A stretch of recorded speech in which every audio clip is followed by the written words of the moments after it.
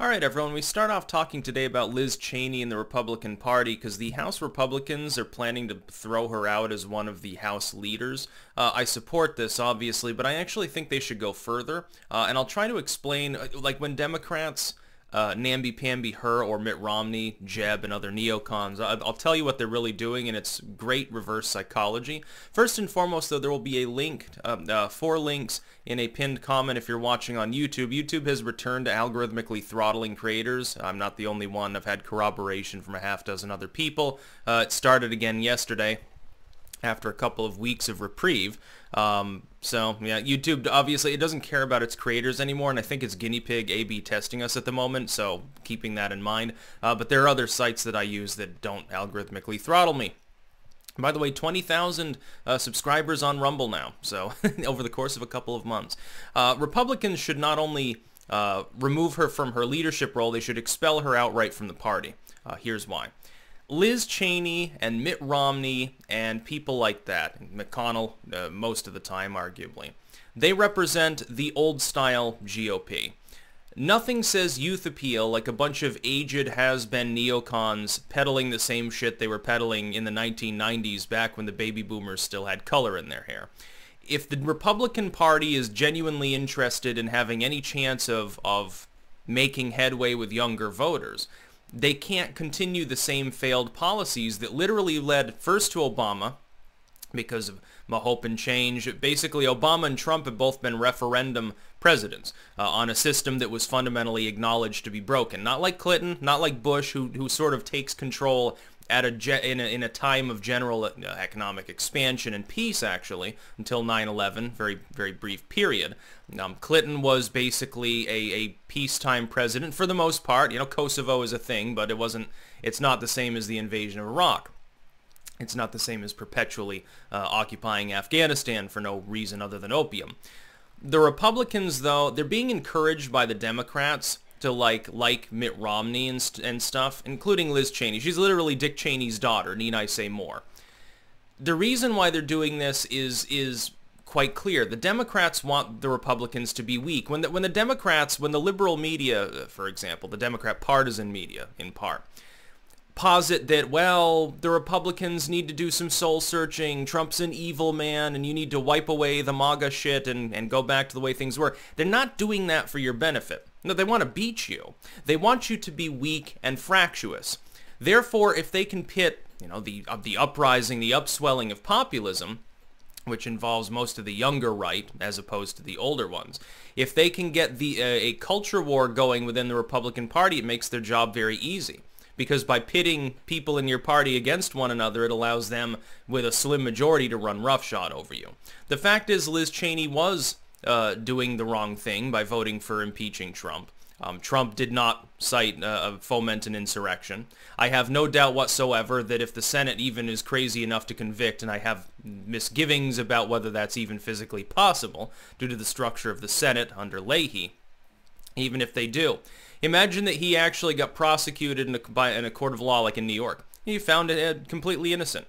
No reasonable person would construe what Trump said as attempting to cause an insurrection or a coup or whatever. It wasn't an insurrection anyway. What happened at the Capitol was a riot. Liz Cheney and other Republicans, some of them, jumped the gun. So you have like the Mitt Romney types, the Lindsey Graham types at times. You have the fair-weathered Republicans, Lindsey Graham and Mitch McConnell. Thank goodness they're on their way out as well. Remember when Mitch McConnell a few months ago, his hands were all bruised up, and he's like, oh, don't worry, nothing's wrong. Well, what happened, dude? Did you, fall down? Falling down when you're your age is no fucking joke. His hands were all wrapped up. He looked like a fucking mummy. They should expel her outright from the party, though. They should also expel people like Mitt Romney. That is the past. The past of the Republican Party, quite clearly, are the neocons. Just like in the Democratic Party, arguably the neoliberals are on their way out. It'll be nice, a refreshing change to have actually 2 political ideologies to choose from instead of just one in mainline politics. You've got third-party movements. The LP decided to nominate the least principled candidate they possibly could and pissed away half of what Gary Johnson built in the last election. And even he didn't do that well. Keep in mind, he considered it a red-letter day if he cracked 4% in the average state. I think the only one he was up there in was New Mexico, where he had been governor anyway and had more name recognition. The Republican Party is insane if they decide to side with Liz Cheney, Dick Cheney's daughter, Mitt Romney, the also ran, and people like that. They're losers. That's the whole point.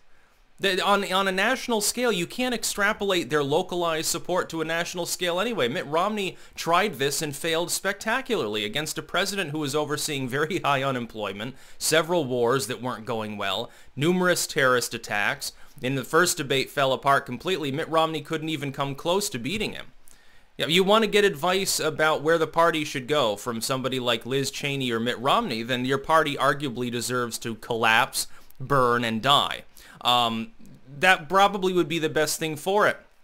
The best thing for the Democrats would have been if they had lost spectacularly in this last election. Now, of course, they did.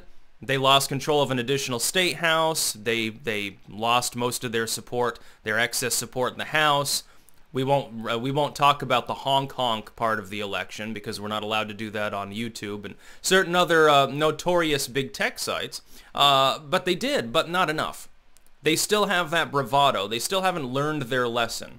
And some pundits tried to tell them, even going by the mainstream results, they're like, well, you need to do some soul searching because you just barely scraped by against Trump despite his low approval and stuff. Yeah, that would probably be a good idea, but the Democrats aren't going to be willing to do that until after the midterms. My expectation is they get completely annihilated in the midterms. By then, Beijing Biden's honeymoon period, MSM propaganda side will be over, and all of these neocons in the Republican Party should be primaried out and gotten rid of. The people that consider themselves broadly conservative, and for instance, I'm not a Republican, I'm a libertarian. If I were voting in the midterms at all, I would definitely not support any neocons. I wouldn't support a Mitt Romney or a Liz Cheney. If there was a populist there to potentially support, I could think about it, because they're actually, some of their ideas are worth voting for. I already know what the neocons are going to do. They did it for decades and it failed. They're exactly the same as the Pelosi Democrats. They're all the same fucking shit. That's about all. Peace out.